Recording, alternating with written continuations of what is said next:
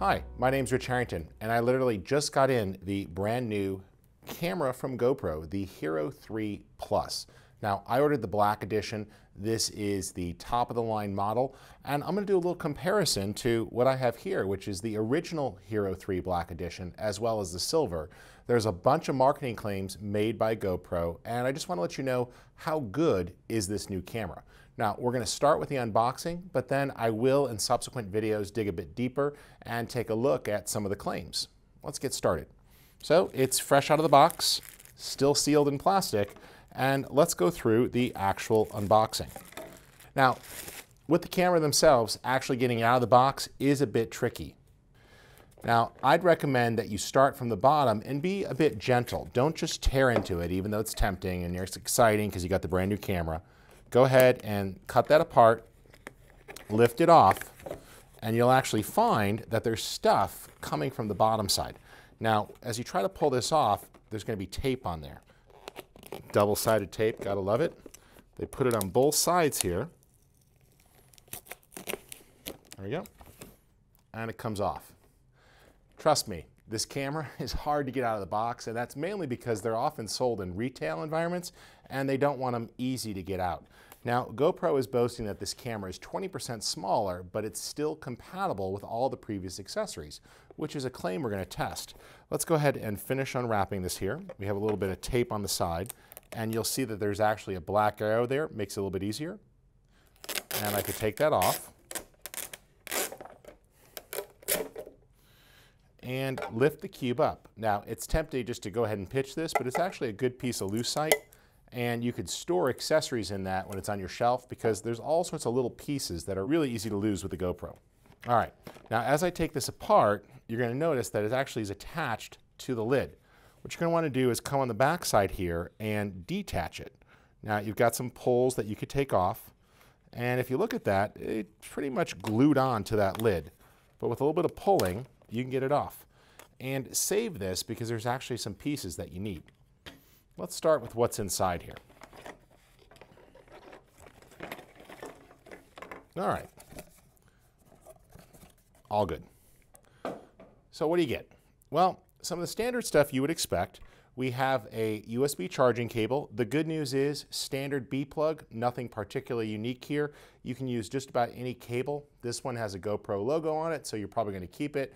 But it's a standard USB cable that you can use to charge, as well as run from an external battery supply. The cable you want to be extremely careful with, though, is this one, which is highly proprietary.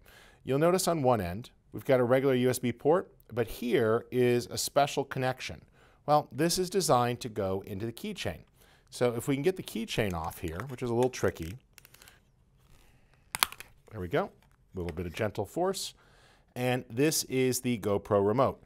Now, one side is a metal tab, which is designed to be connected to your keyring. But when you want to charge it, you have to push that lever, pull this out, don't lose this piece, and then take this highly proprietary cable and line that up, there we go, and plug it in. This is the most likely cable you're going to lose. But the good news is that you're not going to have to charge up the remote that often.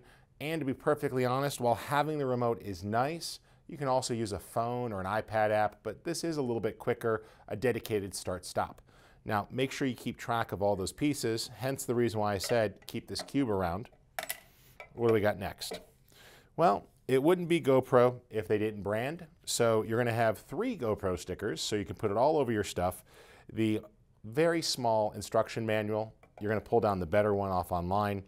And a little bit larger here, we actually have the quick start guide and the user manual. Now this is good. I would recommend you actually take a look at the user manual. There are a lot of settings in the GoPro. We'll cover some of those on future videos.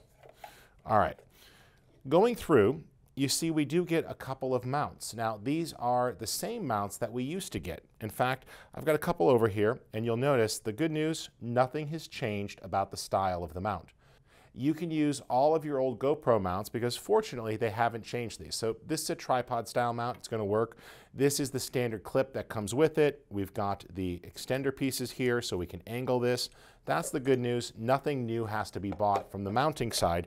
Just be careful when you remove this. You might not realize that there's actually a mount attached to this plate. So I'm going to turn this and disconnect. Done. And let's lift that clear. And if you look really close, there's actually a GoPro mount right there. Of course, it's blocked by this plate.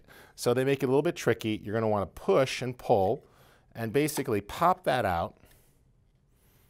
And at this point, it's okay to break this piece if it doesn't come free.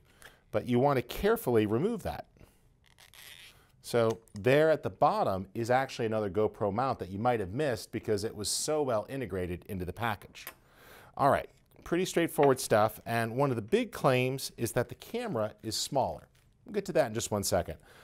Standard adhesive mounts, a couple extra things there, the ring for the key ring, and random pieces of plastic left over from the packaging that aren't needed. All right, let's get to that camera size. They claim that the camera is 20% smaller. Well, if you put the two cases side by side, you definitely see that. Looking at them from the side there, you could see less plastic, a little less rounded on the corners, harder angles here. Still, we have the same buttons. Buttons up top here for starting the camera, buttons on the side for triggering Wi-Fi, buttons on the front for triggering power. Still have a protective coating, but you're going to notice as we sort of put those side by side, one case is smaller than the other. Here's the deal. The case is smaller. The camera, not so much. This is good. It means that when you're putting it in the case, it's well protected, and you could order this new case for your old camera. So if you were just excited about having a smaller camera profile, all you got to do is order a new case. You don't actually have to get a new camera. I'm going to prove that to you. Let's go ahead and remove this. Typically, GoPro camera cases are a little tricky. We tend to have random pushes and pulls. Let's see if we can get this one open. There we go.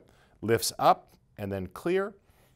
You see there a little bit of a different style hinge compared to the double latching system of before. We used to have two releases. This one looks actually a little easier to open. I'm not sure that's a good thing.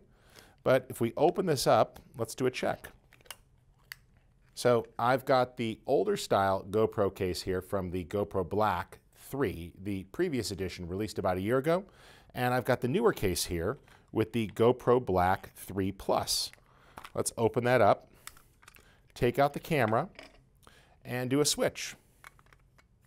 Well, fits right in. There you go. And you can see it fits in there. Now, I have the extended back on here, which is designed to hold an accessory. So let's see if one of those accessories fits. This is the larger, oversized case, and it's specifically designed for, say, the monitor back here. So I'll connect that. We'll just take that there, connect the edge, drop it in. Still fits. Let's take the new case and the previous edition of the GoPro 3 Black. Now I'll take the lens cap off because it's not going to fit in the case with that on there, but let's just remove that, drop that in, fits, close, and lock. Well, I've put the Hero 3 Black Edition in the 3 Plus case and the 3 Plus camera in the previous case. So I think I have definitively proven that the only thing different here when it comes to size is the case. Now, fortunately, that wasn't the only marketing bullet that they put out there. There are some differences. Let's go ahead and just swap this back and we'll get the Black 3 Plus camera out of its case. So we'll put that there. Let's pop this out as well. There we go. Great news there. Accessory fits just fine. The power pack here clips on, mounts just fine, works. Let's go ahead and swap out a battery for a second.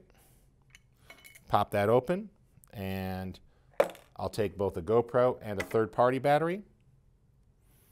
Line that up, drop it in, absolutely fits. Pull that out, pop in the new one. There we go, still fits. So third-party and GoPro batteries do fit. Let's power that on a little bit. There we go, power's on. Let's pop that battery out. Check a third-party battery. Line that up. works as well. So nothing has really changed there on the battery front. So if you're like me and you have 15, 20 of these, it's going to work. It's also going to work with the external battery packs that you would charge a cell phone with. So that's the good news. A few minor aesthetic differences as you're looking at those. You'll notice now that the power button is actually recessed, so you can sort of feel where that is by touch rather than just being printed. So you'll notice there a little bit more audio pickup, better built-in microphone quality, although I'd hardly call it great. We look at it from the sides there. There's still a mic, but now there's a second one there as opposed to just the original one. Still have our buttons. Nothing really different on the bottom. And let's take a look at the side ports. Good news, everything's really the same there. So we've got the ability to connect USB, the micro HDMI, and of course the SDXC micro SD card. So all of those are the same. So what have we seen here? Well, quite bluntly, there is no real physical difference between the cameras that's easy to see. If we put these all side by side, they are essentially exactly the same. There's a silver, a black, and a black 3 Plus. Now, if we look at the lenses, pretty similar. We had a previous notch up here for some accessories. That's now gone. The lens itself is supposed to be improved. GoPro is claiming about 20% better sharpness on the lens. I am going to put that to test, and I'm going to take these cameras out and do a little bit of shooting with them, and I'll show you those results a little bit later. But all in all, what I see here is a camera that has the internals improved, but externally is essentially exactly the same. So let's just put those side by side. I've got my 3 black, my 3 silver, and my 3 Plus. And I'm going to go ahead and head out and put the black 3 and the black 3 Plus head to head, shooting some of the same scenes. With the better sensor and the better lens quality, I'm expecting to get some better results. But the good news is I don't have to start over. So all my GoPro accessories are going to work. And remember, that's the good news. If you've been a previous GoPro customer in the past, you're pretty used to, with each new version, having to start over. But as I've definitively shown you, the batteries, the cases, the mounts, everything is exactly the same. The only thing upgraded is the inside of the camera, and we're going to check that out next.